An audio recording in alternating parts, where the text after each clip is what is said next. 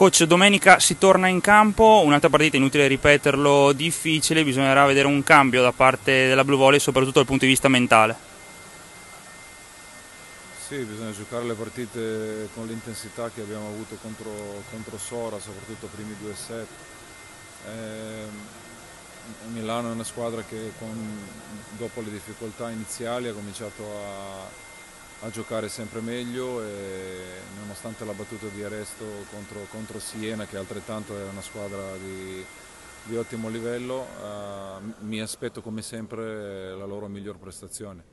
È rientrato anche Abdelaziz che fino alla partita scorsa non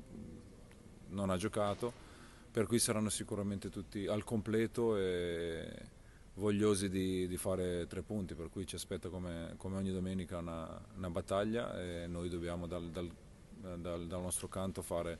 tutto possibile per fare la nostra miglior partita, poi dopo il verdetto finale lo darà il campo. Ecco, una Milano in crescita rispetto all'inizio, il recupero di Abdelaziz, l'arrivo di Hirsch, sarà una partita molto molto difficile anche perché c'è la voglia di rivalsa da parte degli avversari. Ma sì, è una squadra comunque con dei giocatori di classe mondiale, nel senso che sono gli stranieri che giocano nelle nazionali, che disputano dei mondiali, olimpiadi e questi tornei qua con grande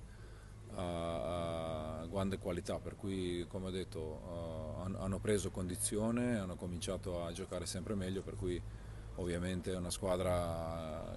che è alla pari nostra, alla pari di Monza, alla pari di Siena, alla pari di Padova, quindi siamo tutte squadre che sono lì, che combattono per il quinto posto.